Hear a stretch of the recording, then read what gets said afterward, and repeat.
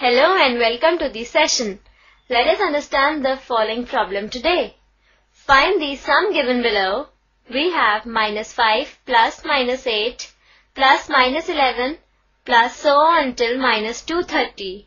Now let us write the solution. Given AP is -5 plus -8 plus -11 so on till -230.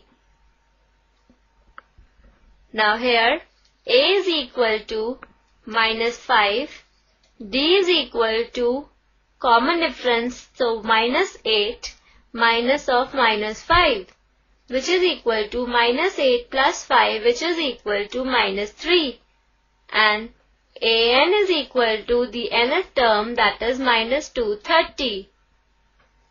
Now we know that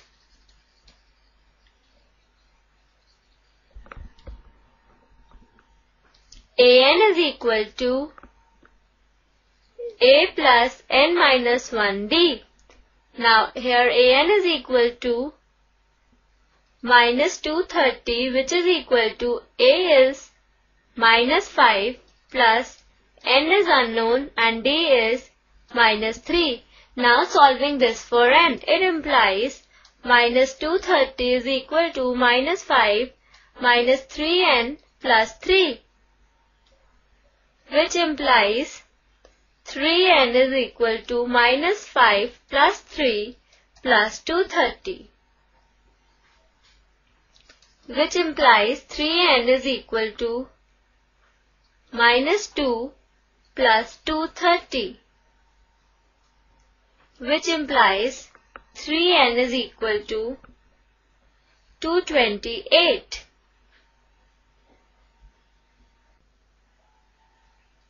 Which implies n is equal to 76.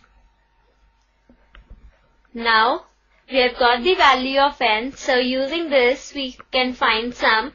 Therefore S is equal to n by 2 multiplied by A plus AN.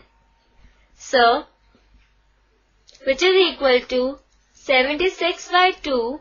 A is -5 plus AN, which is -230.